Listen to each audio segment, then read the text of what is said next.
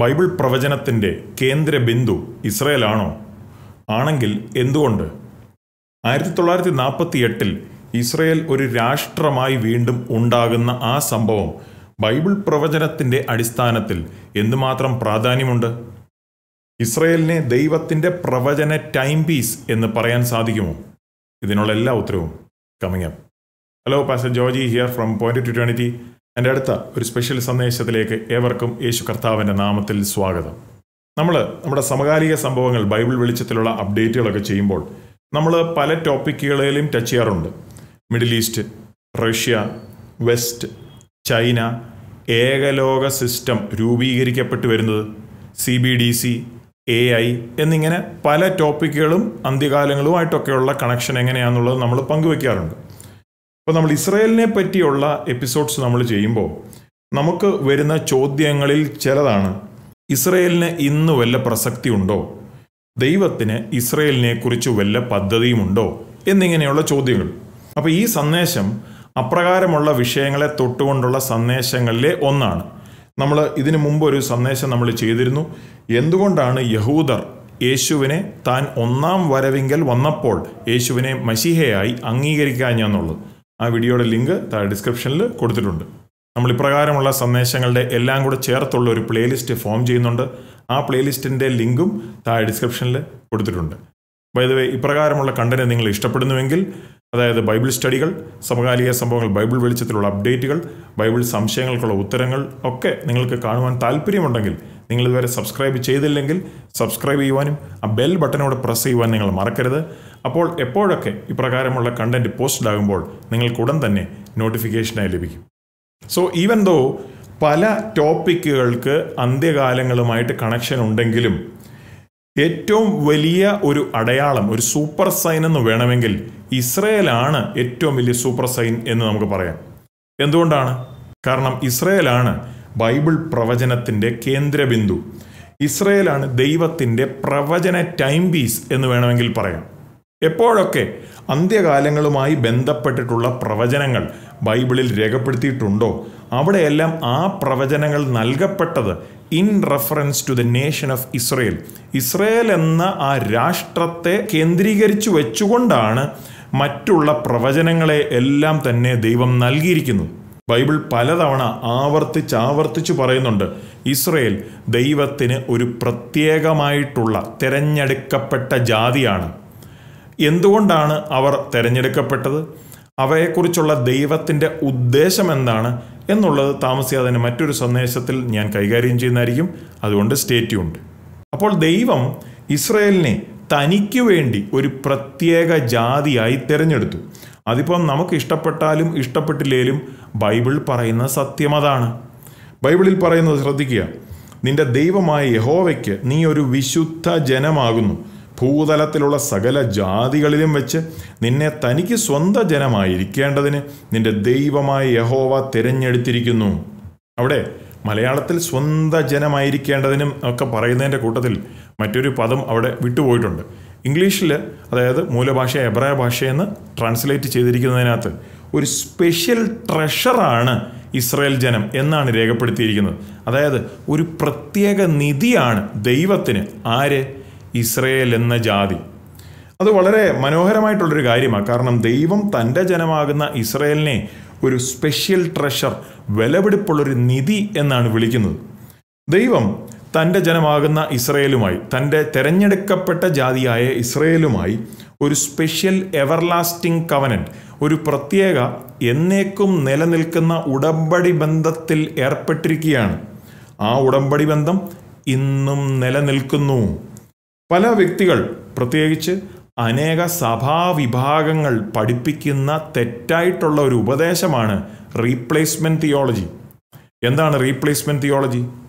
അങ്ങനെയുള്ളവർ പറയുന്നത് ദൈവം യഹൂദരുമായിട്ടുള്ള പദ്ധതിയെല്ലാം ഉപേക്ഷിച്ചു. ദൈവത്തിന് ഇനിയും യഹൂദരെക്കുറിച്ച് ഒരു പ്ലാനും ഒരു പദ്ധതിയുമില്ല.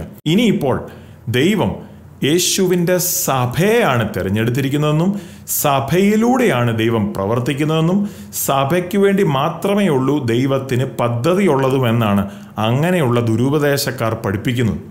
അത് വളരെ അപകടകരമായിട്ടുള്ള ഒരു പഠിപ്പിക്കലാണ്. ബൈ ദ വേ, ഈ ഒരു വീഡിയോയിൽ റീപ്ലേസ്മെൻറ്റ് തിയോളജിയുടെ ചരിത്രം, എങ്ങനെയാണത് സഭയ്ക്കകത്തോട്ട് കടന്നുകൂടിയത്, അതൊന്നും ഞാൻ കൊണ്ടുവരാൻ ആഗ്രഹിക്കുന്നില്ല. ദൈവം അനുവദിക്കുന്ന പക്ഷം മറ്റൊരു സന്ദേശത്തിൽ ഞാനത് കൈകാര്യം ചെയ്തോളാം. പക്ഷെ എനിക്ക് ഒരു കാര്യം നിങ്ങളെ ഓർപ്പിക്കണം. നിങ്ങൾ ചിന്തിക്കുന്ന ചിന്ത ഇപ്രകാരമാണെങ്കിൽ, അതായത് ദൈവം ഇസ്രയേലിനെ തള്ളിക്കളഞ്ഞു, കാരണം അവർ ദൈവത്തെ അനുസരിച്ചില്ല, അല്ലെങ്കിൽ യേശുവിനെ അവർ മശിഹയായി അംഗീകരിച്ചില്ല, അതും കൊണ്ട് യഹൂദരെ ദൈവം തള്ളിക്കളഞ്ഞു എന്ന് നിങ്ങൾ വിശ്വസിക്കുന്നു എങ്കിൽ നമ്മൾക്കും, അതായത് യേശുവിൻ്റെ സഭയെന്ന് വിളിക്കപ്പെടുന്ന നമുക്കും വലിയ ആശങ്കയ്ക്ക് കാരണമാവും. കാരണം എന്നാ? ദൈവം എന്നേക്കും നിലനിൽക്കുന്ന ശാശ്വതമായിട്ടുള്ളൊരു ഉടമ്പടി ബന്ധമാണ് ഇസ്രയേലുമായി ചെയ്തത്. ഇസ്രയേലുമായി ദൈവം ചെയ്ത ശാശ്വതമായിട്ടുള്ള ആ എന്നേക്കും നിലനിൽക്കുന്ന ഉടമ്പടി പൊട്ടിച്ചു എന്ന് നിങ്ങൾ പറയുന്നെങ്കിൽ എന്ത് ഗ്യാരണ്ടിയാണ്, എന്ത് ഉറപ്പാണ് യേശു സഭയുമായി ചെയ്ത, ദൈവം സഭയുമായി ചെയ്ത ഉടമ്പടി ബന്ധവും പൊട്ടിക്കില്ല എന്നുള്ളത്? നാം യേശുവിൻ്റെ സഭയെന്ന് പറയുമ്പോൾ നാം അനുസരണക്കേട് കാണിച്ചാൽ നമ്മളെയും ദൈവം, അല്ലെങ്കിൽ നമ്മളുമായിട്ടും ദൈവം ചെയ്ത ഉടമ്പടി ബന്ധം പൊട്ടിക്കില്ലേ? ചിന്തിക്കേണ്ട ഒരു കാര്യമാണ്. പ്രിയമുള്ളവരെ, സർവശക്തനായ ദൈവം ഉടമ്പടിയെയും വാഗ്ദത്തങ്ങളെയും പൊട്ടിക്കുന്ന ദൈവമല്ല. അവൻ വാഗ്ദത്തങ്ങൾ പാലിക്കുന്ന ദൈവമാണ്, വാഗ്ദത്തങ്ങളെ നിവർത്തിക്കുന്ന ദൈവമാണ്. ബൈബിൾ പറയുന്നത് ശ്രദ്ധിക്കണം. ദൈവം എബ്രഹാമിനോട് വാഗ്ദത്തം ചെയ്തത്, ഞാൻ നിനക്കും നിന്റെ ശേഷം നിന്റെ സന്തതിക്കും ദൈവമായിരിക്കേണ്ടതിന് ഞാൻ എനിക്കും നിനക്കും നിന്റെ ശേഷം തലമുറ തലമുറയായി നിന്റെ സന്തതിക്കും മധ്യേ എൻ്റെ നിയമത്തെ നിത്യനിയമമായി സ്ഥാപിക്കും. ഞാൻ നിനക്കും നിന്റെ ശേഷം നിന്റെ സന്തതിക്കും നീ പ്രവാസം ചെയ്യുന്ന ദേശമായ കനാൻ ദേശമൊക്കെയും ശാശ്വതാവകാശമായി തരും. ഞാൻ അവർക്ക് ദൈവമായുമിരിക്കും. അവിടെ നിത്യനിയമമെന്ന, അതായത് എവർലാസ്റ്റിംഗ് കവനന്റ്. നിത്യമെന്ന് പറഞ്ഞാൽ നിത്യമാണ്, അതിനകത്ത് മറ്റൊരർത്ഥമില്ല. ഇപ്രകാരമുള്ളൊരു വാഗ്ദത്തം ഇസ്രയേൽ മക്കൾക്ക് ദൈവത്തിങ്കൽ നിന്ന് ഉള്ളപ്പോഴാണ് അനേക സഭാവിഭാഗങ്ങൾ പറയുവാൻ ശ്രമിക്കുന്നത് ദൈവത്തിന് യഹൂദരുമായിട്ട് ഇനി ഒരു പദ്ധതിയുമില്ല. എന്തൊരു വിരോധാഭാസമാണ്.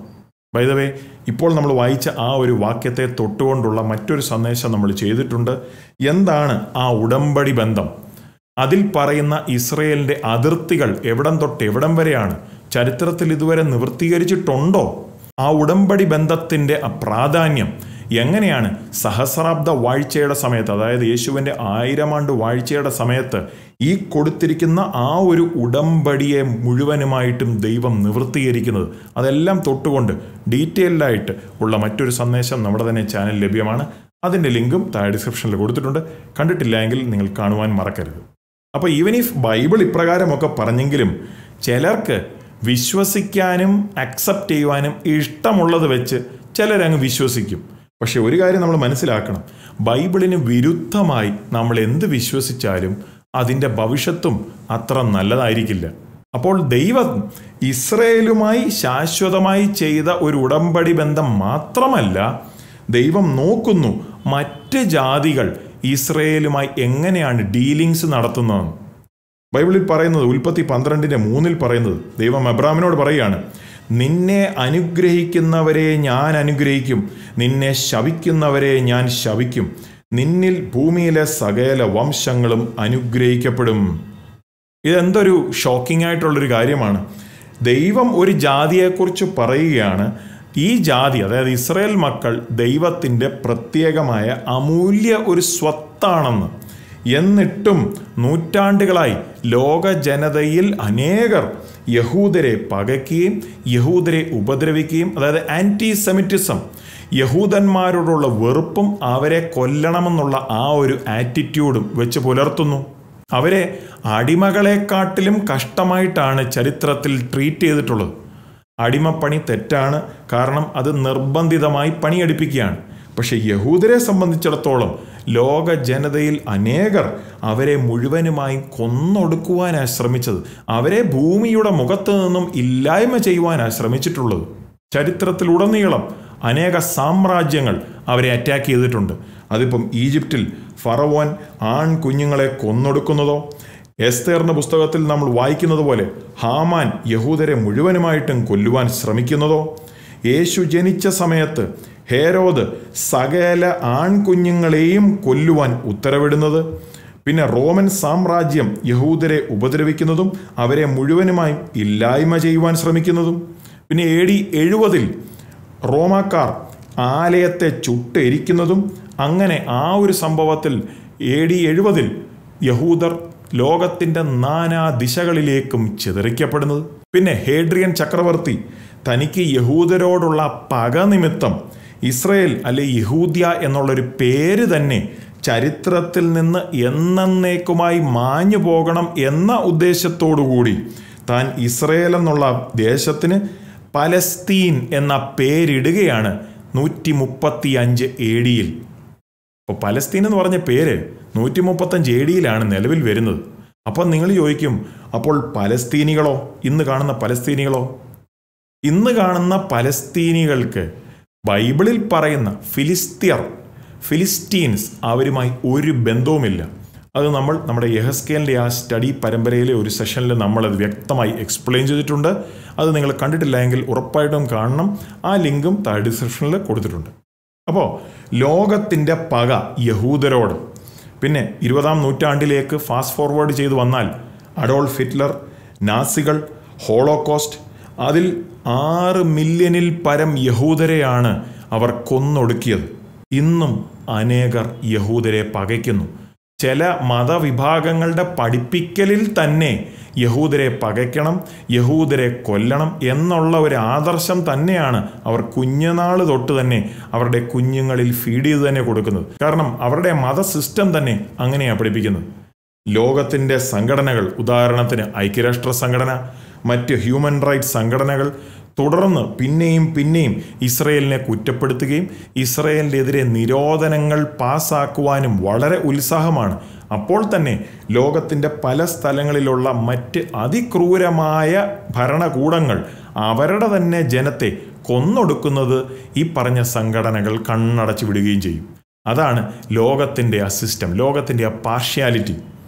അപ്പോൾ എന്തുകൊണ്ടാണ് ലോകം യഹൂദരെ ഇങ്ങനെ ഇപ്രകാരം വീണ്ടും ലക്ഷ്യമിടുന്നത്? അവരെ ഉപദ്രവിക്കണം, അവരെ കൊല്ലണം, അവരെ ഇല്ലായ്മ ചെയ്യണമെന്ന് ലക്ഷ്യമിടുന്നത്. ഞാൻ വിശ്വസിക്കുന്ന കാര്യം പറയാം. ബൈബിൾ വെളിച്ചത്തിൽ നോക്കിയാൽ പിശാചിന് അറിയാം ദൈവത്തിൻ്റെ തിരഞ്ഞെടുക്കപ്പെട്ട ജാതിയാണ് ഇസ്രയേലെന്ന്. അപ്പോൾ പിശാച് നിയന്ത്രിക്കുന്ന ലോകം ഇസ്രയേലിനെ പകയ്ക്കും. അപ്പോൾ തന്നെ ഒരു കാര്യം നിങ്ങളോട് ഓർപ്പിക്കാനുള്ളത്, ആരെല്ലാം ഏതെല്ലാം ശക്തിയാണോ ഇസ്രയേലിനെ ഉപദ്രവിക്കുകയും ഇസ്രയേലിനെ ഇല്ലായ്മ ചെയ്യുവാൻ ശ്രമിച്ചിട്ടുള്ളത്, അവയ്ക്ക് അധികം നാൾ ആയുസില്ല. അപ്രകാരമുള്ള ശക്തികളെല്ലാം തന്നെ ഒരു സമയം വീഴും. പക്ഷേ യഹൂദന്മാർ ഇപ്പോഴും ഇംഗ്ലീഷിൽ പറയുന്ന പോലെ ചഗിങ് അലോങ് ത്രൂ ഹിസ്റ്ററി, അതായത് ചരിത്രത്തിലൂടെ വീണ്ടും മുന്നോട്ട് നീങ്ങിക്കൊണ്ട് തന്നെ നിൽക്കുകയാണ്. ഹല്ലേലൂയ! അവർ മാനവജാതിക്ക് എത്രയും അധികം കോൺട്രിബ്യൂഷനുകളാണ് നൽകപ്പെട്ടിട്ടുള്ളത്. യഹൂദന്മാർ ലോക ജനസംഖ്യയുടെ 0.2% ഉള്ളൂ എങ്കിലും 900 നോബൽ പ്രൈസസ് ഇതുവരെ കൊടുത്തതിൽ 211 യഹൂദരാണ് കൈവശമാക്കിയിട്ടുള്ളത്.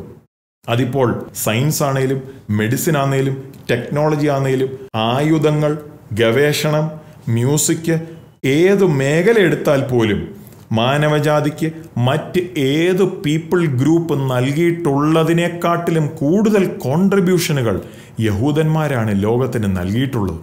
എന്താ കാര്യം? ദൈവം കൊടുത്ത അനുഗ്രഹം. ആ ദൈവം അബ്രഹാമിനും ഇസ്ഹാക്കിനും യാക്കോബിനും ആ സന്തതികൾക്ക് കൊടുത്ത അനുഗ്രഹം അതാർക്കും റിവേഴ്സ് ചെയ്യുവാൻ, തിരിച്ചു വെക്കുവാൻ സാധ്യമല്ല.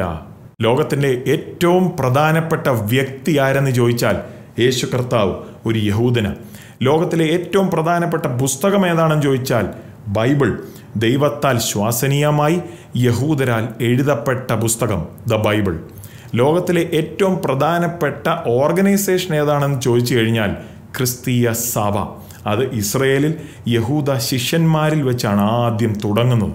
ഇവയെല്ലാം കൂടെ ചേർത്ത് വെച്ച് നോക്കുമ്പോൾ വളരെ ക്ലിയറാണ്, ബൈബിൾ പ്രവചനത്തിൻ്റെ കേന്ദ്ര ബിന്ദു ഇസ്രയേലാണ്. 1948 വരെ ലോകത്തിനോ എന്തിന് സഭയ്ക്ക് പോലും ഒരു പ്രശ്നവുമില്ലായിരുന്നു യഹൂദരെ കൊണ്ട്. കാരണം അങ്ങനെ ഒരു രാഷ്ട്രം 1948 മുമ്പ്, അതായത് മോഡേൺ ടൈംസിൽ ആരും കണ്ടിട്ടില്ല. അപ്പോൾ സഭ, ഞാൻ മുമ്പേ ഓർപ്പിച്ചതുപോലെ, റീപ്ലേസ്മെന്റ് തിയോളജിയും കൊണ്ടൊക്കെ ഇങ്ങനെ അങ്ങ് പോവുകയായിരുന്നു. സഭ പറഞ്ഞത് ഇനിയിപ്പോൾ ഇസ്രയേലില്ല, സഭയാണ് ദൈവത്തിൻ്റെ എല്ലാ നന്മകളും വാങ്ങുന്നതെന്നും സഭയിലൂടെയാണ് ദൈവം തൻ്റെ പദ്ധതി നിറവേറുന്നതെന്നും. പക്ഷെ 1948 വന്നപ്പോൾ ഇസ്രയേൽ ഒരു രാജ്യമായി വീണ്ടും ഈ ഭൂമുഖത്ത് ഉണ്ടായപ്പോൾ സകലതും ചേഞ്ചായി. ദൈവത്തിൻ്റെ പ്രവചന ടൈം പീസ് വീണ്ടും നീങ്ങുവാൻ തുടങ്ങി. ദൈവത്തിൻ്റെ ആ എൻഡ് ടൈം പ്രൊഫറ്റിക് കലണ്ടർ, പ്രവചന കലണ്ടർ വീണ്ടും കിക്ക് സ്റ്റാർട്ട് ചെയ്തു. ഞാനീ പറയുന്നതിൻ്റെ അർത്ഥം യഹൂദന്മാർ മുഴുവനും ശരിയാണെന്നാണോ? യഹൂദന്മാർ ചെയ്യുന്നതും ചെയ്തുകൊണ്ടിരിക്കുന്നതും മുഴുവൻ ശരിയാണെന്നാണോ?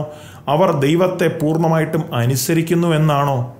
അല്ല, യഹൂദന്മാർ തെറ്റുകൾ ചെയ്തിട്ടുണ്ട്, ഇന്നും തെറ്റുകൾ ചെയ്യുന്നുണ്ട്. പലപ്പോഴും അവർ ദൈവവചനത്തിന് നിരക്കാത്ത കാര്യങ്ങൾ ചെയ്യുന്നുണ്ട്. അത് ശരിയാണ്. പക്ഷേ ദൈവം, അവിടെയാണ് നമ്മൾ ദൈവത്തിൻ്റെ കാര്യം നമ്മൾ ഓർക്കേണ്ടത്. ദൈവം തൻ്റെ കലണ്ടർ അനുസരിച്ച്, നമ്മുടെ കലണ്ടർ അനുസരിച്ചല്ല, ദൈവം തൻ്റെ ഹിതം തൻ്റെ ടൈമിംഗ് അനുസരിച്ച് വർക്കൗട്ട് ആക്കി വരികയാണ്. യെഹെസ്കേൽ പ്രവാചകന്റെ പുസ്തകം 37-ാമത്തെ അധ്യായത്തിൽ കാണുന്ന ആ വാലി ഓഫ് ഡ്രൈ ബോൺസ്, ആ ഉണങ്ങി വരണ്ട എല്ലുകളുടെ ആ താഴ്വരയിലെ ആ കാണുന്നത് പോലെ ദൈവം തൻ്റെ ജനത്തെ ഭൂമിയുടെ നാനാദിക്കിൽ നിന്നും കൂട്ടിച്ചേർത്ത് അവരുടെ ദേശത്തിലേക്ക് കൊണ്ടുവന്നുകൊണ്ടിരിക്കുകയാണ്. അവിടെ എല്ലുകൾ, ദശ, സ്കിൻ, മസിൽസ് ഇതെല്ലാം ഫോമായി തന്നെ വന്നുകൊണ്ടിരിക്കുന്നു. പക്ഷേ അവയിൽ ജീവനില്ല. ഇസ്രായേൽ എന്ന രാഷ്ട്രം as A nation is still in unbelief. അവർ രാഷ്ട്രമായി യേശുവിൽ വിശ്വസിക്കുകയോ യേശുവിലൂടെയുള്ള രക്ഷയോ ഒന്നും തന്നെ സ്വീകരിച്ചിട്ടില്ല. പക്ഷെ ബൈബിൾ പ്രവചനത്തിലുള്ള ഒരു കാര്യമാണ്, ഒരു സമയം വരുന്നു, യഹൂദന്മാരെ നാനാദിക്കുകളിൽ നിന്നും അവരെ തിരിച്ച് അവരുടെ ദേശത്ത് കൊണ്ടുവന്നതിന് ശേഷം അവരിലേക്ക് ദൈവശ്വാസം ഊതും. യെഹെസ്കേൽ പ്രവചനം 37-ാമത്തെ അധ്യായത്തിലെ ആ വാലി ഓഫ് ഡ്രൈ ബോൺസിൻ്റെ വേദഭാഗത്തിൽ കാണുന്നത് പോലെ യഹൂദരെ അൺബിലീഫിലാണ് കൂട്ടിവരുത്തുന്നത്. അതായത് യേശുവിൽ വിശ്വസിച്ച് അപ്രകാരമുള്ള രീതിയിലല്ല അവരെ കൂട്ടിക്കൊണ്ട് വന്നിരിക്കുന്നത്. പക്ഷേ ടൈമിംഗ് 7 വർഷത്തെ മഹോദ്രവ കാലത്തിന് മുമ്പാണ് അവരെ ഒരു ജാതിയായി, രാഷ്ട്രമായി അവരെ കൂട്ടിക്കൊണ്ട് വന്നിരിക്കുന്നത്. ബൈ ദ വേ, ഞാൻ താമസിയാതെ തന്നെ മറ്റൊരു സന്ദേശത്തിൽ ഞാൻ പങ്കുവയ്ക്കാം എന്തെല്ലാമാണ് ആ 7 വർഷത്തെ മഹോദ്രവ കാലത്തിൻ്റെ ഉദ്ദേശങ്ങൾ. അതുകൊണ്ട് സ്റ്റേ ട്യൂൺഡ്. അപ്പോൾ യെഹെസ്കേൽ 20-ാം അധ്യായത്തിൽ ദൈവം പറയുന്നത്, ബലമുള്ള കൈകൊണ്ടും നീട്ടിയ ഭുജം കൊണ്ടും ചൊരിയുന്ന ക്രോധം കൊണ്ടും ഞാൻ നിങ്ങളെ ജാതികളിൽ നിന്ന് പുറപ്പെടുവിക്കുകയും നിങ്ങൾ ചിതറിപ്പോയിരിക്കുന്ന രാജ്യങ്ങളിൽ നിന്ന് ശേഖരിക്കുകയും ചെയ്യും. ഞാൻ നിങ്ങളെ ജാതികളുടെ മരുഭൂമിയിലേക്ക് കൊണ്ടുചെന്ന് അവിടെ വെച്ച് മുഖാമുഖമായി നിങ്ങളോട് വ്യവഹരിക്കും.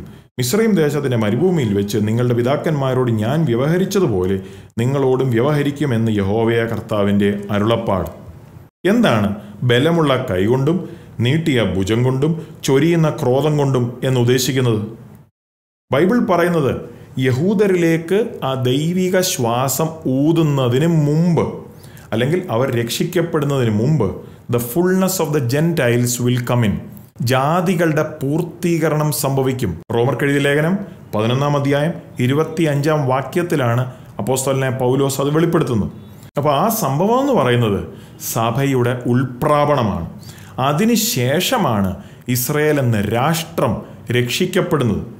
ബൈ ദ വേ, ആ ഒരു വേദഭാഗം നമ്മളിപ്പോൾ വായിച്ച യെഹെസ്കേൽ 20-ലെ ആ വേദഭാഗം നമ്മുടെ യെഹെസ്കേൽ സ്റ്റഡി പരമ്പരയിലെ ആ ഒരു സെഷനിൽ നമ്മൾ ഡീറ്റെയിൽഡായി എങ്ങനെയാണ് അതും അന്ത്യകാലവുമായിട്ടുള്ള കണക്ഷൻ എല്ലാം നമ്മളവിടെ എക്സ്പ്ലെയിൻ ചെയ്തിട്ടുണ്ട്. ആ വീഡിയോയുടെ ലിങ്കും ഡിസ്ക്രിപ്ഷനിൽ കൊടുത്തിട്ടുണ്ട്. കണ്ടിട്ടില്ല എങ്കിൽ ആ സ്റ്റഡി സീരീസ് തന്നെ നിങ്ങൾ ഉറപ്പായിട്ടും കാണണം. അപ്പോൾ എപ്പോഴാണ് ഇസ്രായേൽ യേശുവിനെ കർത്താവെന്ന് അംഗീകരിക്കുകയും യേശുവിലൂടെയുള്ള രക്ഷയെ സ്വീകരിക്കുന്നത്? സഭയുടെ ഉൽപ്രാപണത്തിന് ശേഷം, അതായത് മഹോദ്രവകാലത്തിൽ, 7 വർഷത്തെ മഹോദ്രവകാലത്തിൽ, കുറച്ചും കൂടെ കൃത്യമായിട്ട് പറഞ്ഞാൽ 7 വർഷത്തെ മഹോദ്രവകാലത്തിൻ്റെ 2-ാം പകുതിയിൽ, അതായത് 2-ാമത്തെ 3.5 വർഷത്തിൻ്റെ ആ സമയത്താണ് യഹൂദന്മാർ രക്ഷയുടെ അനുഭവത്തിലേക്ക് വരുന്നത്. അതിനെപ്പറ്റിയാണ് സെക്കറിയ പ്രവാചകൻ എഴുതുന്നത്. ഞാൻ ദാവീദ് ഗൃഹത്തിന്മേലും യെരുശലേം നിവാസികളുടെ മേലും കൃപയുടെയും യാചനകളുടെയും ആത്മാവിനെ പകരും. തങ്ങൾ കുത്തിയിട്ടുള്ളവങ്കിലേക്ക് അവർ നോക്കും. ഏകജാതനെക്കുറിച്ച് വിലപിക്കുന്നത് പോലെ അവർ അവനെക്കുറിച്ച് വിലപിക്കും. ആദ്യജാതനെക്കുറിച്ച് വ്യസനിക്കുന്നത് പോലെ അവൻ അവനെക്കുറിച്ച് വ്യസനിക്കും. ആ സമയമെന്ന് പറഞ്ഞത് ലോകത്തിന് പീഡയുടെ സമയമാണ്. എതിർ ക്രിസ്തുവിൻ്റെ കീഴിലെ പീഡ. അതിൽ പ്രത്യേകിച്ച് യഹൂദർക്ക് അതിഭയങ്കരമായിരിക്കും ആ പീഡയുടെ സമയം. പക്ഷേ നമ്മളിപ്പോൾ വായിച്ചതുപോലെ ബലമുള്ള കൈകൊണ്ടും നീട്ടിയ ഭുജം കൊണ്ടും ചൊരിയുന്ന ക്രോധം കൊണ്ടും, അതായത് ദൈവിക ആ ഒരു ക്രോധം ഒഴിക്കപ്പെടുന്ന സമയത്ത്, ആ മഹോദരവകാലത്തിൽ ദൈവം ഒഴിക്കുന്ന ആ ക്രോധം, ദൈവം അതിനെ ഉപയോഗിച്ച് തൻ്റെ ജനമാകുന്ന ഇസ്രയേലിനെ ഉണർത്തും. അങ്ങനെ ഉണർത്തപ്പെട്ട ആ ഇസ്രയേൽ യേശുവിനെ മശിഹയായി അംഗീകരിക്കും. വീണ്ടും ആ വേദഭാഗത്തിൽ, ഞാൻ നിങ്ങളെ കോലിൻ കീഴെ കടത്തി നിയമത്തിൻ്റെ ബന്ധനത്തിൽ ഉൾപ്പെടുത്തും. എന്നോട് മത്സരിച്ച് അതിക്രമിക്കുന്നവരെ ഞാൻ നിങ്ങളുടെ ഇടയിൽ നിന്ന് നീക്കിക്കളയും. അതായത് ദൈവം ഉദ്ദേശിക്കുന്നത് യഹൂദർ മഹോദ്രവകാലത്തിലൂടെ കടന്നു പോകും. അപ്പോൾ ദൈവം പറയുന്നത് ഭൂമിയുടെ നാനാ ദിക്കുകളിൽ നിന്ന് യഹൂദരെ തിരിച്ചു കൂട്ടി വരുത്തും അവരുടെ സ്വന്തം ദേശത്തിലേക്ക്. അതാണ് കഴിഞ്ഞ 80 വർഷത്തോളമായിട്ട് നാം ഇപ്പോൾ കണ്ടു വന്നുകൊണ്ടിരിക്കുന്നത്. AD 70 ലോകത്തിൻ്റെ പല ഡയറക്ഷനുകളിലേക്കും അവർ ചെതറിക്കപ്പെട്ടു. പക്ഷേ ഈ അവസാന കാലത്ത്, ഈ മോഡേൺ ടൈംസിൽ ദൈവം അവരെ ഒരുമിച്ച് കൊണ്ടുവരികയാണ്. അവരുടെ തന്നെ ദേശത്തിലേക്ക് അവരെ മടക്കിക്കൊണ്ടിരിക്കുകയാണ്. This is one of the most amazing Bible prophecies fulfilled in our life time. നമ്മുടെ കാലയളവിൽ നിവൃത്തീകരിക്കപ്പെട്ട ബൈബിൾ പ്രവചനങ്ങളിലെ ഏറ്റവും അമേസിംഗ് ആയിട്ടുള്ള ബൈബിൾ പ്രവചനങ്ങളിൽ ഒന്നാണ് ഇസ്രയേൽ എന്ന രാഷ്ട്രം വീണ്ടും ഉണ്ടാകുന്നത്.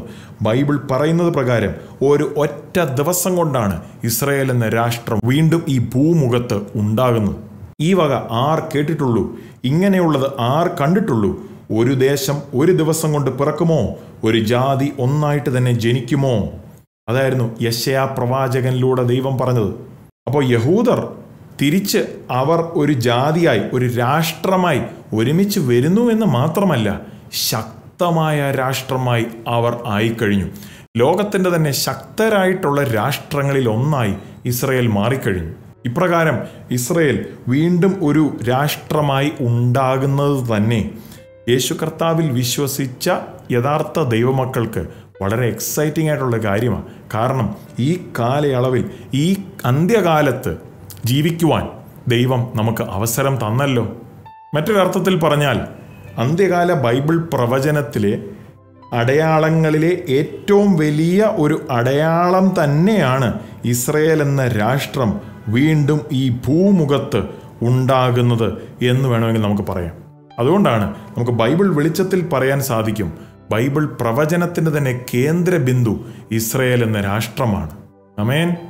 മറ്റ് സന്ദേശങ്ങൾ, അതായത് ഇസ്രയേൽ സഭ, എങ്ങനെയാണ് ദൈവത്തിന് ഇവരെക്കുറിച്ചുള്ള പദ്ധതികൾ, അപ്രകാരമുള്ള സന്ദേശങ്ങളൊക്കെ തന്നെ താമസിയാതെ തന്നെ ഉണ്ടാകുന്നതായിരിക്കും. അതുകൊണ്ട് സ്റ്റേ ട്യൂൺഡ്. ആൻഡ് നമ്മുടെ വീഡിയോസും നമ്മുടെ പ്ലേലിസ്റ്റുകളും ഒക്കെ തന്നെ നിങ്ങൾ ചെക്കൗട്ട് ചെയ്യണം.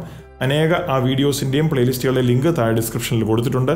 അപ്പോൾ നിങ്ങൾക്ക് കണക്റ്റഡ് ആയിട്ടുള്ള മെസ്സേജസൂടെ കാണുമ്പോൾ കുറച്ചും കൂടെ ഈ കാര്യങ്ങളെക്കുറിച്ചുള്ള ഒരു ഗ്രാഹ്യം നിങ്ങൾക്ക് മനസ്സിലാവും. അതുപോലെ തന്നെ നമ്മുടെ ഈ വീഡിയോയുടെ തന്നെ എൻ സ്ക്രീനിലും ചില ലിങ്കുകൾ കൊടുത്തിട്ടുണ്ട്. ഈ വീഡിയോ നിങ്ങൾക്കൊരു അനുഗ്രഹമായെങ്കിൽ മറ്റുള്ളവർക്കും കൂടെ ഷെയർ ചെയ്ത് കൊടുക്കുവാൻ നിങ്ങൾ മറക്കരുത്. God bless you. നിങ്ങൾക്ക് ഈ സന്ദേശം ഒരു അനുഗ്രഹമാകുന്നുവെങ്കിൽ ലൈക്ക് ചെയ്യാൻ മറക്കരുത്. നിങ്ങൾ സബ്സ്ക്രൈബ് ചെയ്തിട്ടില്ല എങ്കിൽ സബ്സ്ക്രൈബ് ചെയ്യാനും ചേർന്ന് കാണുന്ന ബെൽ ഐക്കണും പ്രസ് ചെയ്ത് സബ്സ്ക്രൈബ് ആവുമെങ്കിൽ നിങ്ങൾക്ക് ഇപ്രകാരമുള്ള അപ്ഡേറ്റുകളും ബൈബിൾ സ്റ്റഡി സെഷനുകളും എല്ലാം ഇതേ ചാനലിൽ എപ്പോഴൊക്കെ അപ്ലോഡ് ആകുമോ നിങ്ങൾക്കത് നോട്ടിഫിക്കേഷനായി ലഭിക്കുന്നതായിരിക്കും.